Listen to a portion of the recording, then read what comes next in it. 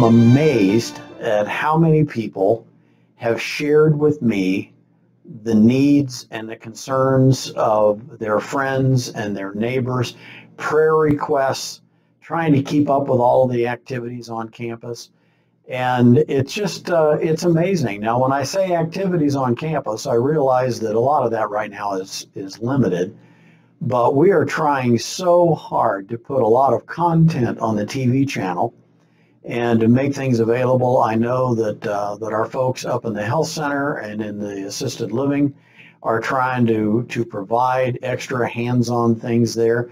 If that's something that you are interested in, please contact my office at extension 247, and we will try to put some items and some resources into your hands to kind of help you deal with these days.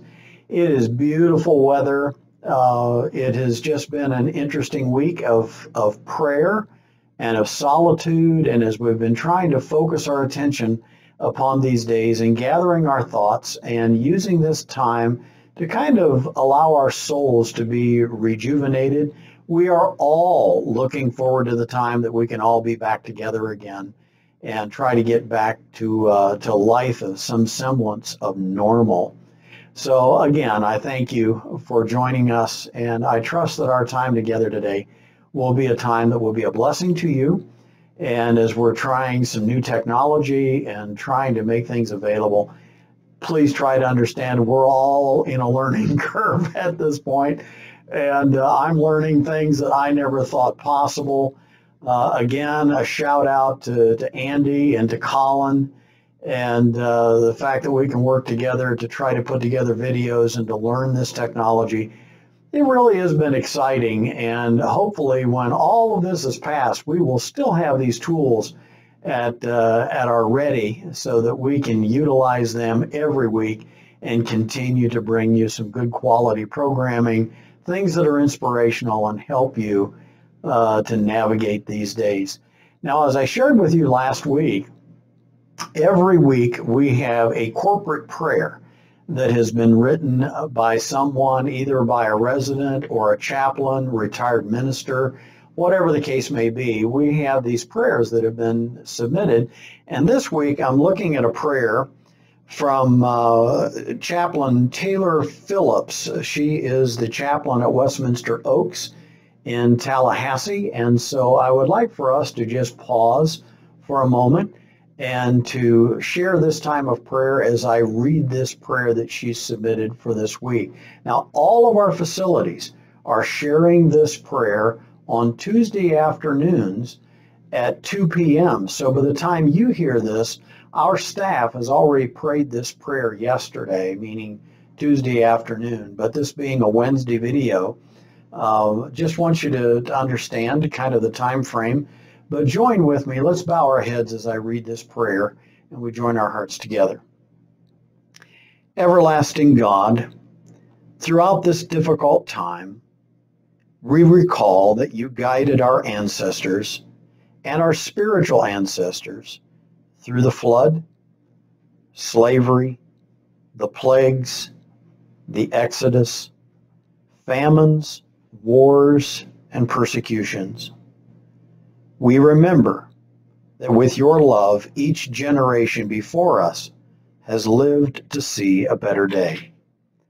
We know in our minds that we will make it through the situation before us as well. But we also humbly ask for your comfort and strength again and again with each passing day. In your name we pray, amen. And she shares this passage from Joshua chapter 1, verses 3 through 5. It's just a snippet. It says, I have given you and all my people the entire land. I will always be with you. I will never abandon you. What a nice thought for this afternoon, isn't it? Now, I'm going to be looking at Acts chapter 9, verses 1 through 20. And if you have a Bible, join with me, turning to that in your Bible. Again, I'm reading from the New Living Translation, so it may read a little differently from the version you have in hand. But rest assured, again, the passage will come up on the screen so that you will be able to follow along right there on the channel, okay? Let's read this passage together.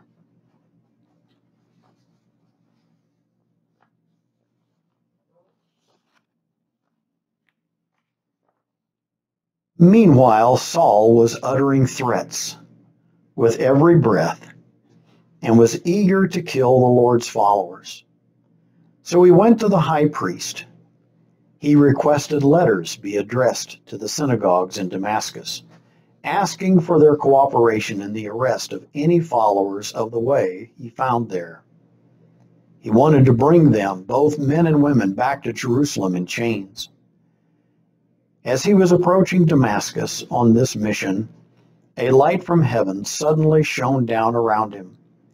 He fell to the ground and heard a voice saying to him, "Saul, Saul, why are you persecuting me?" "Who are you, Lord?" Saul asked. And the voice replied, "I am Jesus, the one you are persecuting. Now get up and go into the city, and you will be told what you must do." The men with Saul stood speechless, for they heard the sound of someone's voice but saw no one. Saul picked himself up off the ground, but when he opened his eyes, he was blind. So his companions led him by the hand to Damascus. He remained there blind for 3 days and did not eat or drink. Now there was a believer in Damascus named Ananias. The Lord spoke to him in a vision, calling, "Ananias." "Yes, Lord," he replied. The Lord said, "Go over to Straight Street, to the house of Judas. When you get there, ask for a man from Tarsus named Saul. He is praying to me right now. I have shown him a vision of a man named Ananias coming in and laying hands on him so that he can see again." "But Lord," exclaimed Ananias, "I've heard many people talk about the terrible things this man has done to the believers in Jerusalem, and he is authorized by the leading priests to arrest everyone who calls upon your name." But the Lord said, "Go, for Saul is my chosen instrument to take my message to the Gentiles and to the kings, as well as to the people of Israel, and I will show him how much he must suffer for my name's sake." So Ananias went and found Saul. He laid his hands on him and said, "Brother Saul, the Lord Jesus, who appeared to you on the road, has sent me so that you might regain your sight and be filled with the Holy Spirit." Instantly, something like scales fell from Saul's eyes, and he regained his sight. Then he got up and was baptized. Afterward, he ate some food and regained his strength. Saul stayed with the believers in Damascus for a few days, and immediately he began preaching, "He is indeed the Son of God." God's word for God's people. Now, as we look at this passage, we have to understand that each of us has faced challenges in our lives that call into question our very ability of being able to trust in the leading and the provision of God. We have all struggled with our faith at some point in time. This passage is an interesting account from several perspectives of faith. We see the high priest. We see Saul, who will have his name changed to Paul. Those traveling with Saul. We'll consider Ananias and the believers in Damascus. So first of all, we need to understand that God sees those who take things, kind of faith, into their own hands. Saul felt that he had done a very good job, and he felt that he still had a job to do. He felt, you see, that he was serving God by his perspective. He thought he was doing a good thing. He was engulfed by his intentions and his methods. So he really felt that he was doing something special. And in a lot of ways, he felt that he was doing God's bidding. Now, the high priest did not need to do anything but give permission for Saul to do what he was doing. Do we find ourselves in a struggle as we consider others and push forward with our own attitudes and our intentions? Do we feel that somehow we are in charge and we are the one that are calling all the shots?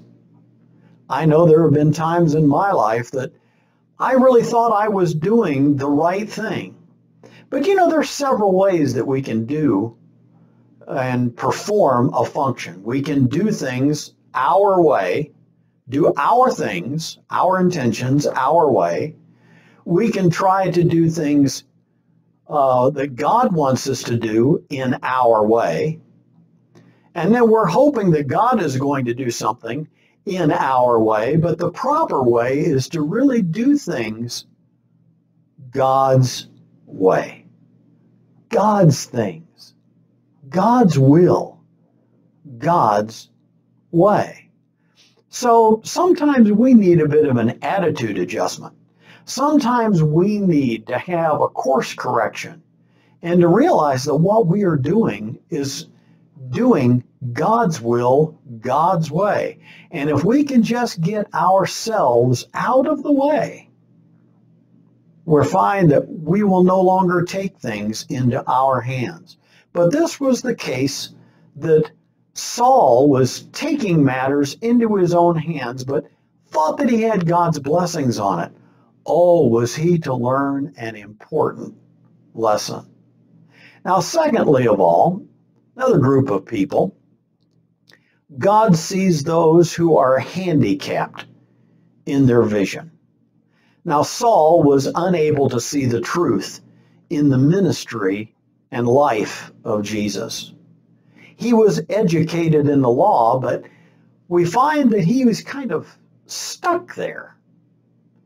His legalism prevented his grasp of the fulfilled prophecy that really was in Jesus, wasn't it?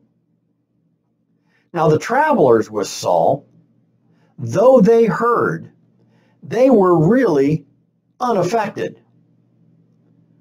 Why would they remain unchanged? They hear this voice, but they remain unchanged.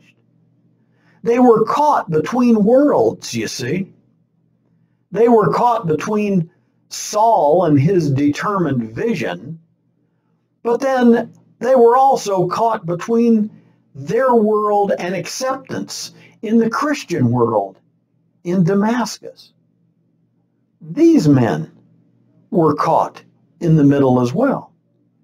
Now, do we find ourselves in a struggle as we face bold truth and the uncertainty of life's circumstances? That's where we are today, isn't it? We know what God wants us to do. We have a life of faith, but we're trapped in our circumstances, so to speak. And we wonder, what are we going to do? How can God work in the midst of this situation and still allow me to have a ministry, to allow me to have a focus on the things of God when we feel so isolated and so trapped where we are? Now, thirdly, we also find that God sees those who question the outcome of obedience. Here's where Ananias comes into play. Ananias was a man of faith, and he was also a man of reason. A man of faith because he communicated with God. We read in this passage that he heard the voice of God, and he responded to the voice of God. Ananias was spoken to by God. Now, he was a man of reason because he could acknowledge the facts. He recognized that God was speaking to him. And he recognized the facts of the situation when he was told what he was going to do and who he was going to go see. Now, though Ananias heard the voice of God and responded, his obedience, we find, was not really immediate. There really was some debate. Ananias made a very good case. He said, I know this man, Saul, and I know what he has done. I know.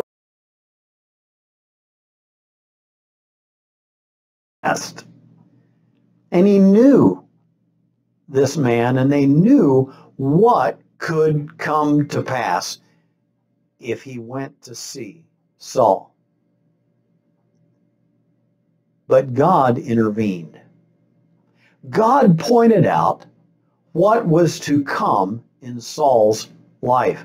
God says, I'm going to use this man. Ananias was placed to a point of decision. Was he going to trust God or trust his own fears and his own apprehension? What was he going to do? How would we serve if we had the luxury of knowing the future? If we found ourselves in struggles, what is it that calls our faith to action? Ananias was caught in a difficult situation, and he found himself in a struggle that calls faith to action. So when we find ourselves in struggles and situations, are we willing to trust God's word? Even though something down deep inside of us says, we really ought to be afraid. God's peace comes. And recognizing the voice of God and the will of God, we have something that we can stand on, don't we? If we find ourselves in that situation and we recognize the voice of God, and we have trusted him in the past, now is the time to trust him afresh and anew today. Now, fourthly, God sees those whose faith is strengthened in the community. You see, the church in Damascus must have had a bit of a reputation. Why would they be targeted if they were an insignificant group? Saul would not be coming to visit these people and to take them back in chains if they did not have a good faith reputation. Why would they be targeted if they were insignificant? I submit that they were a church of prayer. Saul's name in Hebrew meant prayed for. Think about that. That's what Saul's name meant in Hebrew. Prayed for. Later, his name would be changed to Paul, which in Hebrew, actually in Latin, it would mean little or small. We don't tend to think of Paul as being a man of little or small, do we? So who would be praying for Saul? And what would they be praying?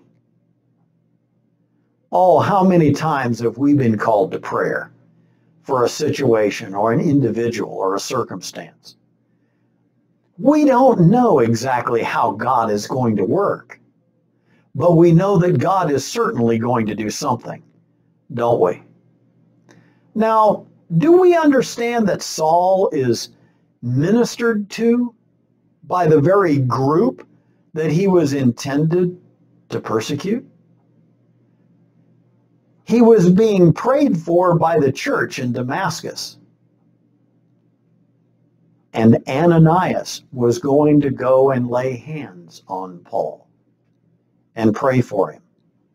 Do we find ourselves in the struggle to participate in the community of faith? Are we participants or are we observers in a life of faith? Do we know our faith? Do we understand our faith? We know what we believe. We may even know why we believe. And we have an unshakable faith, but do we act upon it? Do we live it out? We are participants. We shouldn't be just observers. Do we pray with the intent of being used by God? Do we pray with the understanding that our prayers could have a significant impact?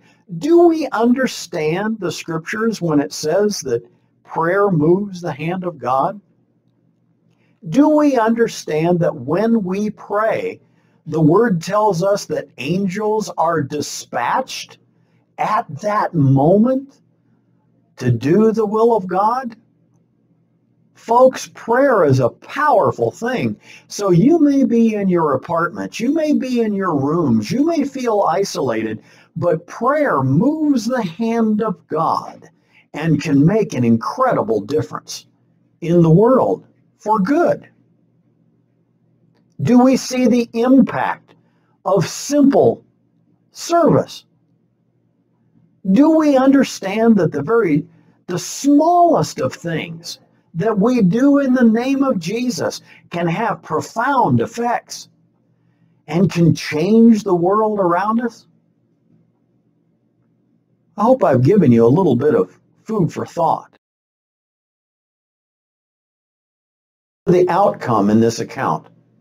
Look to what resulted on all of the sides of the participants involved in this story. The high priest not only did not get what he intended, he lost his best tool in the process. The one that he could count on to carry out all of the persecution. This man named Saul now has a new name of Paul. The high priest lost one of his best warriors. Saul, who was blinded and out of control of his circumstances, was able to see with his eyes and with his heart in such a way that his ministry would change the world.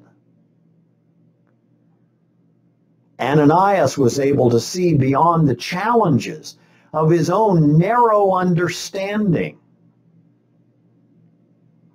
and to see the possibilities in God. The Damascus church was affected as well. It was able to see the results of God's work through their prayer and take an active role in establishing a lasting ministry. Then those traveling with Saul seemed to drop out of the story, but we can speculate how they might have responded as a result of Saul's conversion. Folks, let me give you this as a final thought. We never know all the possibilities when we respond in faith to the voice of God. This we do know. Faith-filled obedience can change lives and change the world. Amen. God can do amazing things in our lives, can't he? If we just give him an opportunity. Let us close now with the prayer that we close our chapel services with. We call this the Westminster Prayer, but it's really our prayer that we share with one another. And really this prayer is shared in a lot of facilities around the state. Let's pray together. Creator God, we ask you to bless our Westminster community and all who live and work within it. May this place be filled with deep caring, welcoming hospitality, and dedicated respect. May all who visit here be greeted with warmth and kindness. May all who live here be graced with God and peace. May all who serve here do so in the spirit of Jesus, whose deep love and dedication to healing touched all he encountered. Amen.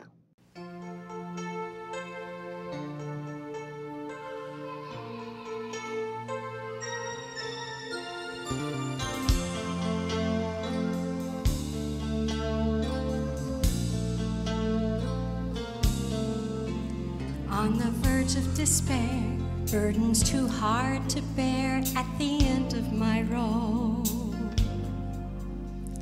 Troubles abound, life gets me down, so unable to cope. Then out of the blues, daylight breaks through, there's reason to hope. In the midst of my tears, Lord, I feel you so near. You send a rainbow, a rainbow. You send a rainbow, a reminder of your presence that I need so. A rainbow, you send a rainbow. At the point of despair, the way I know that you care, you send a rainbow.